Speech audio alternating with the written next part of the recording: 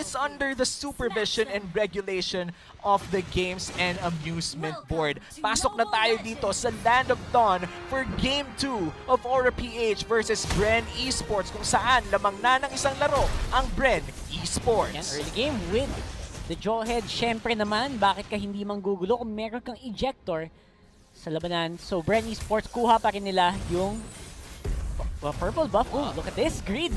Medyo sneaky dito din si JP. Alam mo yung feeling ko, nag-long cut siya. Hindi siya shortcut eh. Long cut. Pumunta siya doon. Nag-long cut siya. Manggugulo dito. Nanakot pa with the dash. Pero na-stun dito si Greed. Greed might be in trouble. Few. Spiral Strangling might be a kill. Pero hindi pala abot dito ang abilities ni Lusty. Kung medyo nakalapit si Lusty doon, feeling ko could have been a kill for Bren Esports. Pero hindi pa rin tapos. JP, gustong manggulo. And that's why you want a Jawhead in your team. That's right, the Jawhead, magandang early game reset. Pwede kang magulo, pwedeng guluhin yung timing mo sa jungle. Kasi sa jungle, di ba may timing yan? Oo, kung kailan nag-i-spawn yung mga jungle camps, gusto mong patayin para maalaman mo yung timer. Pero wait naman, Lord Hades, Mpl-Ph though, a little bit too tanky with that Esmeralda. Pero ako yung kinakabahan para kay Flap eh. Oo. Sa totoo lang, Granger is actually medyo mababa. Actually, walang win rate, di ba? Wala pang napapanalong game si Granger. Una siyang ginamit sa Season 7 with Carl TZ. And yun yung sa Game 3 nila. And hindi din nag-succeed. So, sorry, Game 2. Di ba? So, it was not a fun pick. Let's see if Aura can make it work. Kasi sa ibang region, ginagamit talaga ang Granger na. Di ba? May mga lineup na pwede ka mag-Granger. Ang tanong, isa kaya ito sa mga lineup na pwede mong gamitan nun? Yeah, and apart from the lineup, I feel like it's also based on the power spike of the said lineup. Kung sabay-sabay bang lalabas ang power spike, kung kaya nyo bang patulan on certain occasions. And speaking of certain occasions, this just might be it. First turtle of the game, co-contest dito, both teams, Mpl-Ph in a good position to take it down. But Kilowash here, hindi papasok ang Alice and Rebo is still fairly healthy. Pero babagsak na with a searing torrent. Beautiful play coming in from the Valir. At tuloy-tuloy lang dito, babagsak na ang Sylvana after the Tamus getting it. At pero ang Esmeralda may resback pala, 4v1 dito, and that's the Esmeralda going down. Mpl-Ph, beautiful play. The Turtle plus 3 kills. Yep. May mini audition na naganap. And I have to say na hindi maganda yung layering na ginawa ng pagpasok ng Bren Esports doon sa laban na yun. And dahil doon, again, 3-1 agad and nakuha na agad ang advantage. Raptors na agad yung Granger. Yeah, pero falling Star Moon dito from Mpl-Ph, pero hindi naman pala masyado masasaktan dito si Lord Hades. Pero going back to your point, Rock, that was a little bit too aggressive coming in from Bren. Hindi nila naasikaso kung paano mga pasok nila. As you said, holy baptism though, locked in si JP. Walang takas-takas with Imperial Justice, and that's 1 kill going to Bren Esports. There you go, nabawi naman nila. And if you're Aura, huwag kang gagawa ng mga ganung pagkakamali. Kasi konting opening lang ibigay mo sa Bren Esports. Alam mong papasok at papasok yan. Yeah, so, gotta be careful. And speaking of being careful, Bren Esports, I feel like they're more careful now even if they won Game 1. And I gotta hand it to them. Mpl-Ph, they seem not bothered at all from that loss in Game 1. Actually, mas mukha nga silang gigil ngayon, di ba? Yung Aura talagang umaapoy ngayon in this game. And they have the heroes. Meron silang lineup para gawin to. Again, Granger on with Rhapsody. Masakit na marksman kahit na early game. Gamit na gamit in this matchup. Yeah, pero tignan natin dito, Greed a little bit slowed down coming in from Lusty, pero saktong bato lang pala yun. JP with a good save, pero na-burn ang Vengeance Flame. Few, hindi tatama ang Cometic Lance. That could have been a kill if tumama yung stun na yun. Again, also, you have to be aware, yung timing ng Imperial Justice isn't active right now. I-check nila ngayon Turtle, it's gonna be a big one dito. Yeah, Turtle already half HP, pero that's the ejector being burned already, pero masisecure ng Aura ang Turtle at may double kill pa para kay Granger. Nagkakaubusan na members ng Bren Esports dito. Mpl-Ph medyo makunat, pero hapatulan, ipapato pabalik. That's the tower time. Mpl-Ph still alive, but that's the Turtle plus 3 kills once again for Mpl-Ph. Beautiful placement nung Rhapsody at lang Death Sonata nitong si Lord Hades. From downtown, nakatakas na eh. Nahabol pa nung bala. And again, that's why you pick the Granger. And nakuha niya yung early game timing na gusto niya. Mahirap nang pigilan to. Yeah, and for Mpl-Ph, this is the game that they want out of this Granger. As you said, there's a 2v1 na medyo brief na dito. Grabe yung damage na nagkakala dito kay Granger. One shot na lang, flap TC gone! Underneath the turret, you did not respect Mpl-Ph and you paid the price for it. Again, Rhapsody lang, sapat na. Ganong kasakit yung Granger na to. Lalo ngayon with the early Raptors machete. Kasi tagos-tagos yung physical damage penetration ngayon ng Granger na to. So, aside from that, also maganda yung ginagawang pag-ikot nila Kiluash at the Greed. Right on time, hindi sila full commit. Saktong dalaw lang. Saktong dalaw lang at kung anong kailangan, ayun lang ang ginagawa. Nakita natin doon, inuna nila yung Torre before they went down to burst the Esmeralda. Gulat na gulat ang papa mo Flap TZ doon. The damage was just too unreal. As you said, Rhapsody pa lang, sapat na. At mukhang magkakaroon ng labanan dito in the mid lane. Siring Torrent, hindi tatama. Pero may flicker in si JP, hindi tumama ang eject. Sayang! Pero mukhang wala munang kill na mapupunta. Pero hindi pala. Nag-aabang ang Tamos. That's the mega kill for Lord Hades and Mpl-Ph dominating the early game. Surprise mula sa aking kambal. Shoutout kay Kiluash. Ayan. Very beautifully done. You don't see a Tams do that. Hindi ginagawa ng Tams yun. Assassin Tams. Assassin Tams.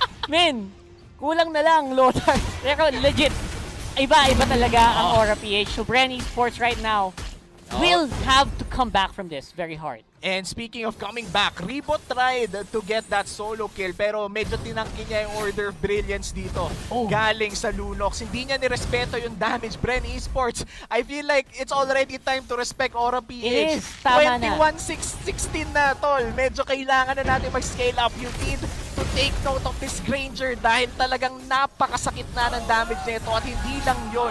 Halos lahat ng members ng Mpl-Ph ngayon sabay-sabay nag-power spike. Oo, lumalaki na yung lamang. Huwag nating paabutin sa A94 difference. Oo, sa A94 difference na yan. 13,999. Yan ang magic number yan ang magic natin. Number. Pag lumamang ka ng aura difference, A94 difference, alam mo na. Oh. Opo.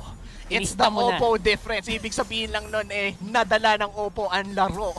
Pero mukhang babalik na nga tayo dito sa Land of Dawn kung saan 10-2 ang kill score natin dito. Hindi ako nabulol. 10-2 talaga. 8 kills ang lamang ng Mpl-Ph sa Bren Esports. 7 minutes. Mag-8 minutes inside this game. Gigil. Ito yung gigil na aura. Pag binigyan mo sila line-up na kayang gumalaw sa early game, gagalaw at gagalaw sila ng maganda and kita natin to right now. JP, great ejector. Yeah, flicker. Searing Torrent won't save it pero mapapatay dito si Rafaela. Carl TC might be next. That's the Brody dealing so much damage pero kung damage ang usapan nandito ang ating mo Lord Hades with a double kill. Dagdaga mo pa. Might be another kill. JP though, low HP. Hindi papasok dito si Rebo pero papasok sa likod na Lunox going in with the Chaos Ultimate. Grabe ang damage dito tong Rebo. Kaya mo bang mang 4v1? Nakita natin to napanood natin to There you go with the dive in. Except this time around, wala palang backup. So, it was difficult for Rebo to stay alive. At ngayon, ito na. Yung scaling na sinabi ko for that Granger, halatang halata na ngayon. Ilang minutes yung Raptors machete niya? Mga 3 minutes? 4 Masyadong minutes? maaga. Masyadong maaga talaga.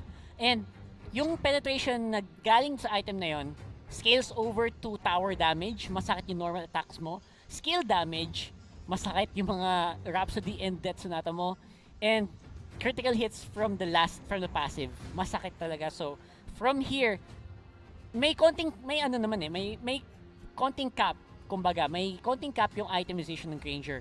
Kailangan mahanap ng Bren Esports yung abilidad para mapigilan o mapabagal itong larong to. Kasi pag kagat sila ng kagat sa laban na gusto ng aura, dun sila malugi. Yeah, and they are playing to the tempo of Mpl-Ph right now. And speaking of tempo, dito natin makikita ang sakit ng Rhapsody ng Granger natin. We talked about the Granger danger and this is it. The damage is real coming in from the Granger and Lord Hades seems to be in a different form from himself from game 1. Medyo malayo. Ang laki ng gap. And again, maybe it's because of the heroes talaga, no? Yung ibibigay mo sa kanilang heroes is yung mag-utilize sa prowess talaga, sa skill cap na meron itong si Lord Hades. Hindi natin nakita no Game 1, pero right now on Game 2, damang-dama mo. And the rest of the team can actually keep up. JP, ang galing din talaga niya mag-support at this point. Unbelievable din yung control na pinapakita ni Greed. So the rest of Aura is just holding, is just steady. Hindi sila masyado maasim. They're not overcommitting, and they're choosing their fights carefully. Yun ang tama nilang gawin. Yeah, and I have to agree. Yung positioning din nila ay napakaganda. Let's look at the KDAs of Mpl-Ph right now. 705 for Lord Hades. Wala ring deaths kay Benny Cutie. And for JP and the gang, tig-iisang deaths lang. Ibig sabihin, well spread out din. Kumbaga, napipitas lang dahil sa trade kill, pero hindi namamatay ng walang rason. This is very important to take note dahil kung mamamatay ka man din lang sa laro, make sure may pinaglaban ka. Make sure may rason. Actually, I think yung balance is nahuli din ni Kiluash eh. I think yung off-lane na ginawa ni Kiluash, yung side lanes, napakahirap ding tapatan, which is the reason why sobrang free roam siya. Kahit saan siya pupunta ngayon, wala siyang katapat.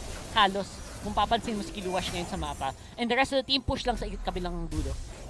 Yeah, and speaking of pushing though, 3 lanes are getting pushed by Mpl-Ph here. Top lane is already getting pushed quite heavily. There are 4 people in the mid lane and the Lord. Saktong trabaho lang dito sa bottom lane natin, and that's already 1/3 destroyed. Tuloy-tuloy na to. This is the classic 3-lane push from Mpl-Ph. Flaptizi to, dumudugo bigla and forces out the Inspire to just run away back to the turret. Yep, and again, the Lord is going on the turret. Hindi na nilang pipigilan. Turret will go down.